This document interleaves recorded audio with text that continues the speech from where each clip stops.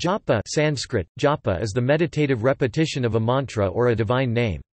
It is a practice found in Buddhism, Hinduism, Jainism and Sikhism. The mantra or name may be spoken softly, enough for the practitioner to hear it, or it may be spoken within the reciter's mind. Japa may be performed while sitting in a meditation posture, while performing other activities, or as part of formal worship in group settings.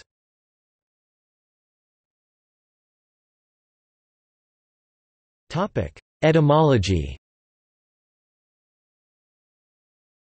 The Sanskrit word japa is derived from the root jap, meaning, to utter in a low voice, repeat internally, mutter. It can be further definited as ya to destroy birth, death, and reincarnation and pa meaning to destroy one's sins. Monier Williams states that the term appears in Vedic literature such as in the Aitareya Brahmana Rigveda and the Shatapatha Brahmana Yajurveda. The term means muttering, whispering or murmuring passages from the scripture, or charms, or names of deity. Often it is the repetitive singing of a verse or mantra, sometimes counted with the help of a rosary which is called japa mala. A related word, japana, appears in Book 12 of the Mahabharata, where muttering prayers is described as a form of religious offering. The concept of japa is also found in early Buddhist texts, and is very common in Tibetan Buddhism literature. According to sage Patanjali 400 CE, japa is not the repetition of word or phrase but rather contemplation on the meaning of the mantra. This definition sometimes persists across different sources.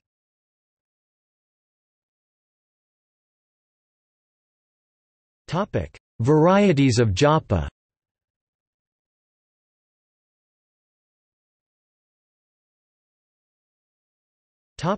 Mental repetition. One method of japa is mental repetition of a mantra or mantram, such as a method recommended by Eknath Easwaran.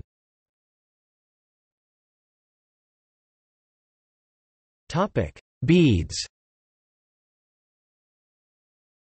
In some forms of japa, the repetitions are counted using a string of beads known as a japa mala.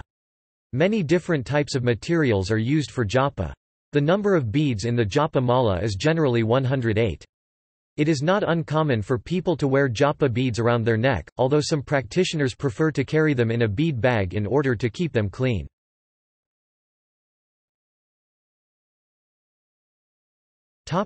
Mantracakras. Tibetan Buddhists include japa meditation as a large part of their religious practices. In Tibet, states Harvey Alper, the prayer wheels are instruments for japa. The practice of Nembutsu in Pure Land Buddhism is analogous to japa.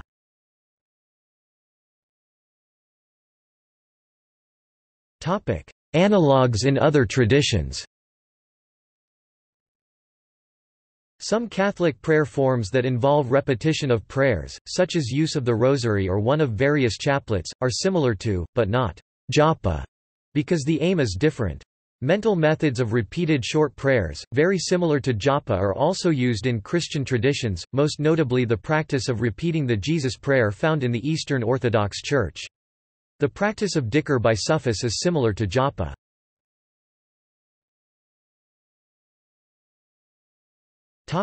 Aims. The stated aim, or goal of japa may vary greatly depending on the mantra involved and the religious philosophy of the practitioner. In both Buddhist and Hindu traditions, mantras may be given to aspirants by their guru, after some form of initiation.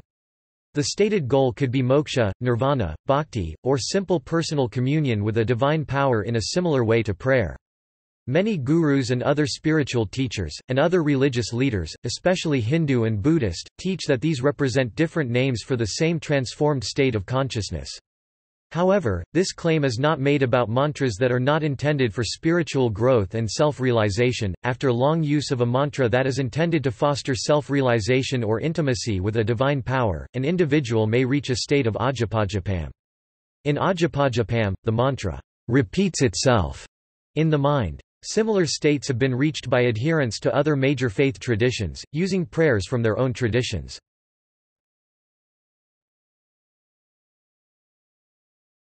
Sikhism. Japa is an important part of Sikh worship practices. The two main Sikh scriptures open with sections, named after the term, and these are called Japji Sahib and Yap Sahib.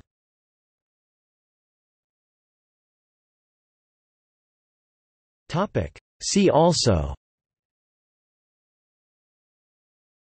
Popular Japa mantras, General